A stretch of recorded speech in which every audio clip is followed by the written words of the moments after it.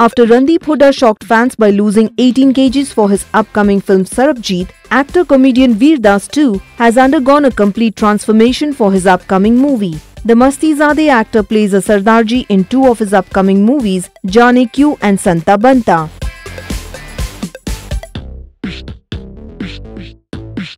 In Jaane, Veer will be seen essaying the role of a Sikh man, Devender Singh, who is trying to get his family to safety after the aftermath of the 1984 riots following the assassination of Indira Gandhi.